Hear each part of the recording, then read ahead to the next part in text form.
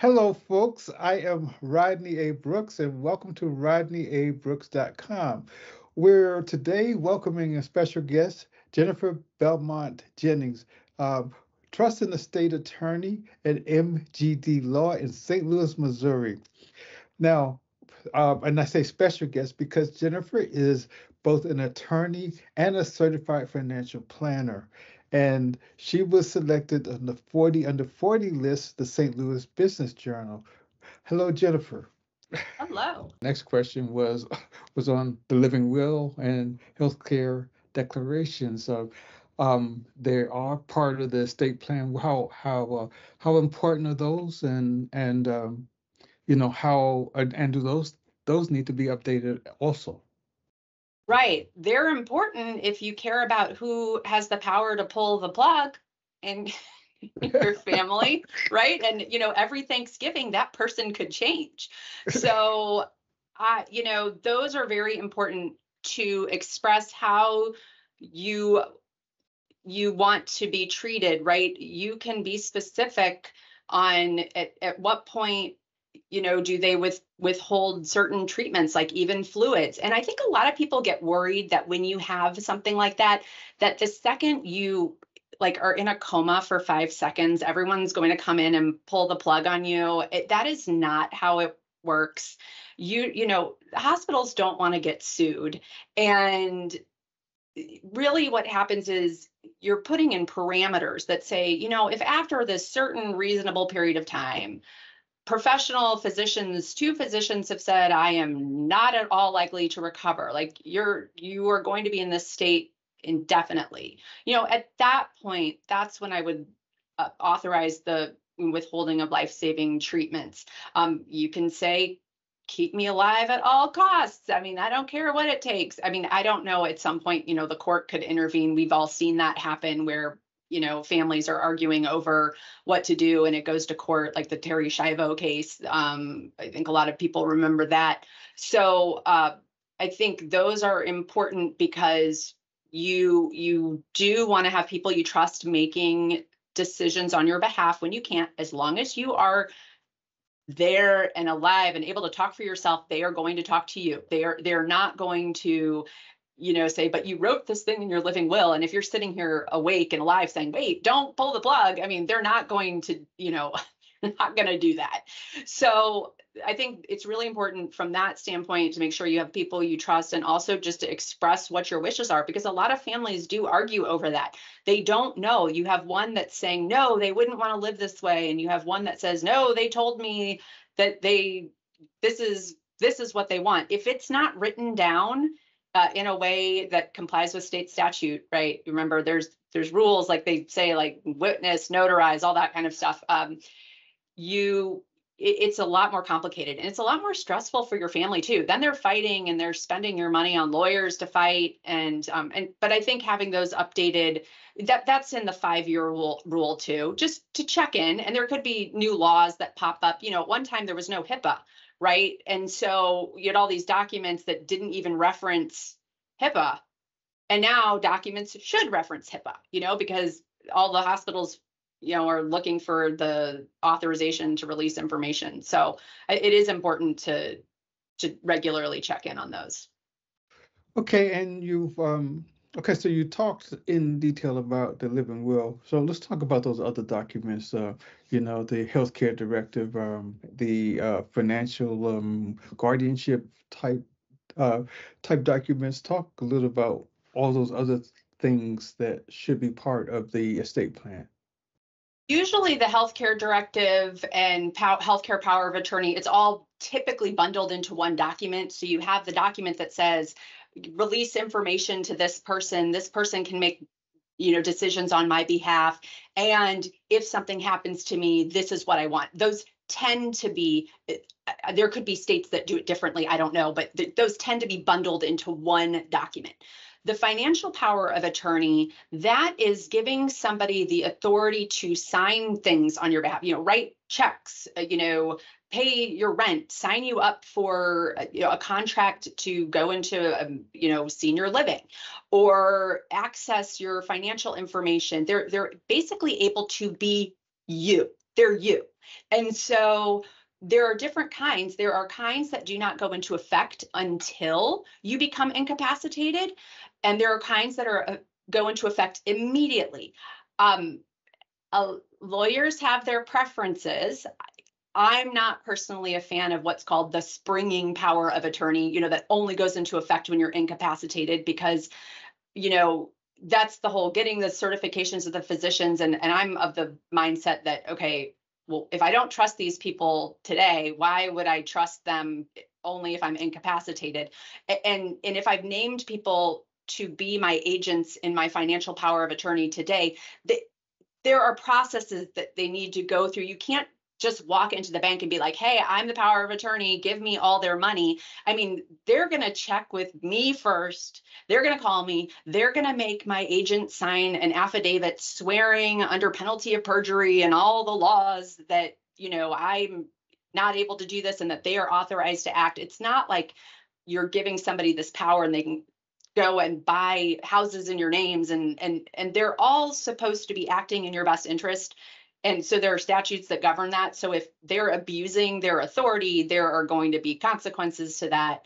But it's certainly helpful. You think about people who have required minimum distributions from IRAs when they, and now it's not 70 and a half, but they keep changing the age as you get a little bit older. And you need a document that says the person has the authority to act on your behalf on your retirement account, so that they can pull that required distribution out. And so that is a document that's going to cover just the normal things in your financial life that you go about. That goes into a bigger document conversation, which is a revocable living trust, which do you want me to go down that road? Yes, got you. Because that was going to be my next question, to explain, because that's the one that I get most often in estate planning, is explain the differences and the benefits of will versus trust. Right. Okay. So a trust, think about that like some, 70-page document, right? That packages up your financial life. And also, sort of like that financial power of attorney gives a person who's called a trustee the authority to act on your behalf and conduct certain transactions. And that document, it's sort of like a package, right? When you are alive, that trust, it's really you. Like, you use your own social security number usually when you're opening up a bank account or an investment account. But the difference is you are titling your assets. Your home may be titled in it. Your investment accounts, not your retirement accounts. You can't do that. I'll get to that later. But your regular investment accounts, bank accounts, even your car, are going to be titled in the name of this trust. So it could be the Jennifer Jennings Revocable Trust. And when I have titled my assets in that name, it is still me. But if something happens to me, I've appointed successor trustees. My husband is a trustee. He can act on my behalf and he can do things. So he can go to the bank and he can get money out. He can write checks. He can do all of that. And then that document also outlines how I want my property to be transferred. And inside that document, there's a lot of stuff. There is stuff that helps with estate tax planning. If you have an estate tax problem, there's language in there to help deal with retirement accounts for people who are inheriting retirement accounts, if your trust is a beneficiary of one of your retirement accounts. And it basically lets me set up how I want money to be distributed and also how to take care of my family. So I had mentioned earlier that, kids can't inherit property when they're 18 until they're 18. But I can put in provisions that say, until they're a certain age, this money is going to be used to take care of their education, their health, their support. And then when they reach a certain age, they can have some control over it. You can give them varying levels of control. You don't ever have to give them control. You can have somebody else be in charge of the money. But you can also keep it protected, right? There are certain things to do if they're going to get married in the future and you want to protect it from the future spouse or protect it from creditors. There's no guarantees. I always say, like, no guarantee. Like, if some government entity or a court decides, they're going to get access, I mean, it could happen. But for the most part, generally, these are great ways to have some asset protection and creditor protection for the future generations. You can't move your own money into this kind of trust I'm talking about to shield it from creditors. That does not work. It's you, but for your children. And so it allows you to do some extra tax planning and control the distributions. I think another thing that's important is if you have children or potentially children that are grandchildren that have special needs and they rely on government assistance, if they inherit money in their own name, that can prevent them from having access to those government benefits that are looking at how much, the assets they have. And there are special needs provisions that you can put into these documents that say it's like it's a supplement to their life. It doesn't supplant. It's not, the money is not used to pay for, their housing or for their food, the things that the state, like Medicaid or Social Security, things that they're going to be looking at to gauge the asset level they have as to whether they give them benefits. You can restrict that money so it doesn't interfere with it, because a lot of times there are benefits that your family members need that you can't just pay for. Even if you had like $20 million and you could write a check to get this assistance, it might not be available. It might only be through some kind of state agency that they can get the help that they need. So you can do that kind of planning. I think it also avoids probate, right? So that's a big thing that comes up when people talk about wills. So a will, it's great and it's good to have one. But typically what a will is going to say is it's going to name a personal representative, the executive of your estate. People use different terms. It gives those people authority to do things like, file taxes, your tax return on your behalf. But it also should have a line that says, if I forgot to put anything in my trust while I was alive, put it in my trust.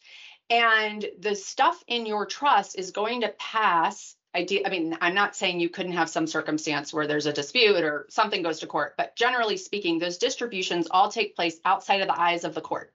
When you just have a will, and let's say you didn't have beneficiaries on all of your accounts, because when you have a beneficiary listed, that passes outside of probate. But let's just say and trust me, there are plenty of people who don't have beneficiaries listed and don't do all that stuff. And the money ends up passing just by your will. It goes to probate, it goes to court. It's a public process. It costs money. You could be paying a personal representative, gets fees if your will says that, unless your will says that they're not entitled to fees, but you're going to pay an attorney to walk everything through because there's documents you have to file, there's notices. So having the will, yes, in a sense, it does some things, but for most people, it's really not enough. I mean, you're still going to end up in probate. And so having that trust is also a vehicle to keep you out of probate. And so even though there's that upfront cost to do it, generally speaking, even with updating it over time, probate is expensive. I mean, you can go look at the statutory minimum fees that a personal representative is entitled to, and you figure you're paying a lawyer $300 to $600 an hour, and then you've got family squabbling that comes up because there's confusion, and every time they ask a question, you're getting billed a 0.1 or 0.2, for that time. So it's a good thing to have as part of your estate plan. Also necessary if you're appointing guardians for your kids, right? That's the document that is going to get approved. It's going to be used, right? If you're naming a guardian, somebody literally has to be appointed to take care of your kids. But if you're past that phase of life, it's a great way to avoid probate by using the trust route for distributing your assets.